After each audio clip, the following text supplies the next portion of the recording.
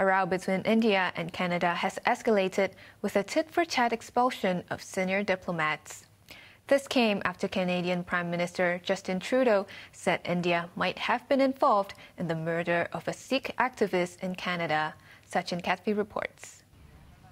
India has expelled a senior Canadian diplomat and accused Ottawa of making what New Delhi called absurd and politically motivated claims over the murder of a Sikh separatist near Vancouver in June.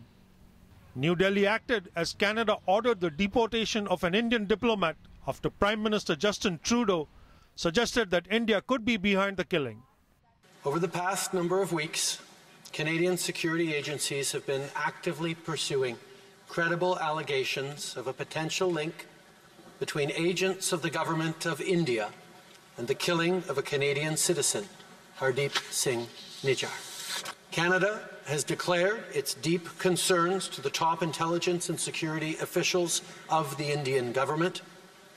Last week at the G20, I brought them personally and directly to Prime Minister Modi in no uncertain terms. No arrests have yet been made in the killing of 45-year-old Nijjar, who was shot dead by two masked gunmen outside a Sikh temple. He had been an outspoken supporter for the creation of Khalistan, an independent Sikh homeland in the northern Indian state of Punjab. India declared him a terrorist 3 years ago.